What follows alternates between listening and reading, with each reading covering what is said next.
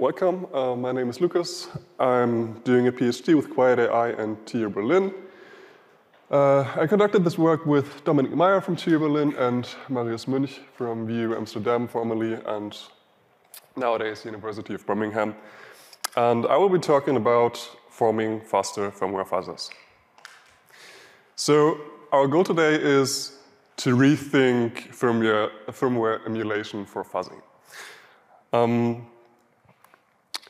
I will start with a quick overview of how firmware fuzzing is conducted nowadays. So we already heard a lot about it right now. Usually we have this embedded device. We have a CPU running some firmware, which is usually just a binary blob, flat in memory, like no Linux or anything. We have some external peripherals with which we communicate over MMIO.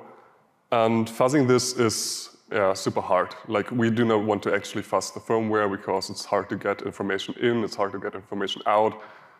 It's hard to reset the state, or at least it costs a lot of time to reset the state after each fuzzing iteration. So what people have been doing is just throw the whole thing into an emulator. And so now we are lifting the firmware and running it inside an emulator. And a lot of work is focusing now in the fuzzing space on one big problem we have here, which is all the external peripherals we usually encounter in embedded firmware. Because just lifting a binary blob to some architecture we can actually execute on our laptops, that's fairly easy. QEMU can do that, but QEMU is not coming with all the vast kinds of peripherals you can usually find in embedded devices. So we have to model these somehow, and a lot of work is focusing on that. And for the emulator, it's just using whatever off-the-shelf tools there are. So QEMU or Unicorn, which is built on top of QEMU. And that is fine, but it is not rethought for what we actually want to do, because we actually want to do fuzzing for embedded devices, and we want to do it fast. So we just take whatever emulator, we focus on solving other smaller problems. There also has been work on the emulators, yes, but not extensively, And then we're slotting in some fuzzing engine to generate the output, to analyze the coverage information we're getting, and so forth. So now two observations here. Full binary lifting or rewriting is expensive, although QEMU has all these kinds of optimizations, right? We're doing caching. It's not like we're lifting all the instructions every time we run them, but it still costs time, and it was designed with a goal to run arbitrarily any architecture on whatever you have in your laptop. But we do not really need that. Like, a vast majority of all embedded firmware is running on ARM chips. And nearly all the work you will read is mainly examining firmware for ARM chips. So we can think about how can we efficiently emulate firmware for ARM. And second, QEMU was developed for more complex systems, so we have some soft MMU in place, which introduces an overhead to every single memory access we're doing, because we have to dispatch things, and we're just introducing a significant overhead. There are also other roadblocks we're discussing in our paper, so feel free to check that out. But for the sake of this presentation, or for the sake of time, I will focus on these two. And the punchline of our paper is near-native rehosting. So focusing on the first observation, we want to do rewriting and rehosting of ARM firmware. And the core idea comes from two statements. So first, a lot of embedded firmware runs on ARM v7 chips. This is the small brother of the ARM family. And a lot of the new ARM v8 chips you have in consumer hardware is able to run that instruction set as is for backwards compatibility. So, for example, the chips you've got in Raspberry Pis, Raspberry Pi 4s, you can just give them ARMv7-M instructions, so for the AR32 and thumb instruction sets, and it will be able to run these instructions. It can naturally understand that instruction set. So our idea is to just take the firmware for embedded devices and execute the binaries directly on their bigger brothers. By that, we can heavily reduce the amount of code we need to lift, and we can outperform existing rehosting approaches built on general purpose emulators. The second thing is reduce memory access overhead. So we are just mirroring the memory layout of the flat firmware image in Linux user space. So we're just starting the whole firmware as a Linux user space process on consumer hardware. As I said, we used Raspberry Pis and a Honeycomb developer workstation for that. And we do not need any extra logic for memory accesses. Furthermore, we can just use the MMU your consumer platform comes with. So yeah, your Linux on your Raspberry Pi is able to use that.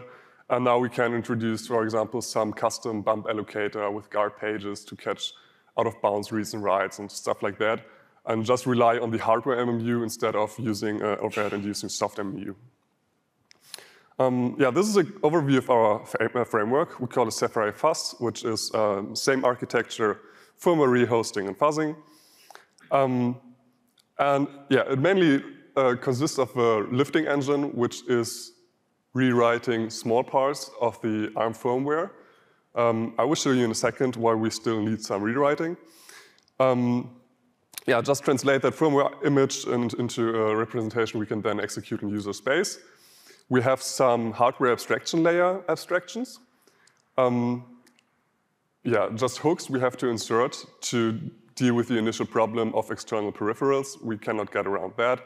That is not the main focus of this work, but we decided to do a HLE, that is high-level emulation approach. So instead of symbolic execution or pattern-based MMO modeling, we are just simulating what a peripheral accessing function is doing. And last but not least, we are using libafl to deploy the fuzzing engine in the background. This is the high-level emulation. So we are basically searching for functions accessing any MMO peripherals, and we are emulating their behavior in a sense or in a kind which can interact with our fuzzers. So on the right side, we see the hook for an fopen call, where we're just taking fuzzing input, putting that into some dummy object which resembles a Linux file object, and copy that into memory, where the firmware will be able to find that where it expects it and use it. And then we are hooking the function call inside the firmware and replacing the code which would be natively executed with our high-level implementation. And by that, we can eliminate problematic MMO accesses. This is the basic block rewriting. So we still need some rewrites because, well, mostly for two things. So the first thing is we need to insert hooks. Once for coverage information collection, and second, because we need those HAL hooks. And whenever you insert any kind of instruction, all the rest shifts, right? Like there's not much space. You cannot always expect or assume to be for it to have space enough to just insert new instructions. So you have to shift things around, and that will ruin all your PC relative accesses. So that is why you have to rewrite everything which is based on the PC. You're seeing here a relative load relative on the current program counter. We're just rewriting that to absolute memory address. We evaluated our framework on 12 targets previously fuzzed by other work. So that is like the baseline, the benchmark.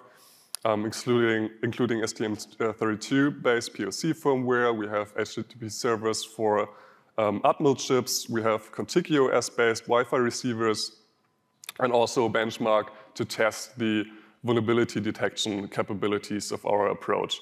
So that is just a toy firmware which comes with artificial vulnerabilities we have to find, and we were able to find.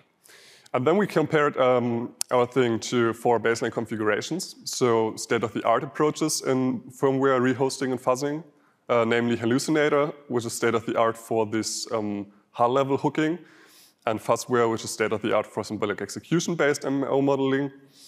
And also we introduced HALucinator libAFL, which is just replacing the original legacy AFL, which was used by the original HALucinator paper, with the same libAFL configuration we are using in our framework to eliminate that possibility of to be the only reason why we're better.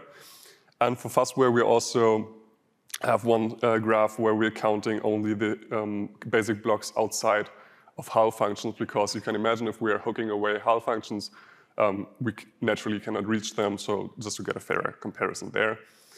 And here you have the coverage over time.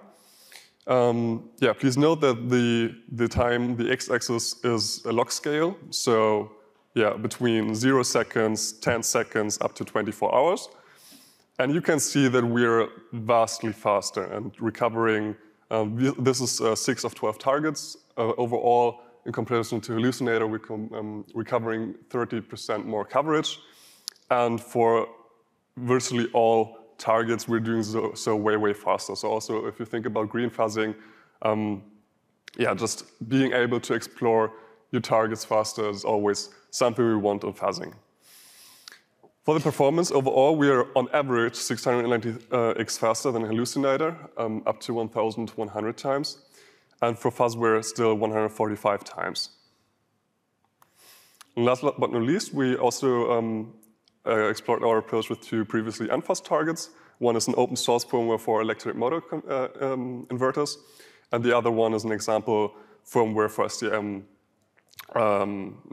embedded devices, which is doing some JPEG parsing. And we were able to find 3 new bugs and reported those to the vendors. And with that, I conclude my presentation.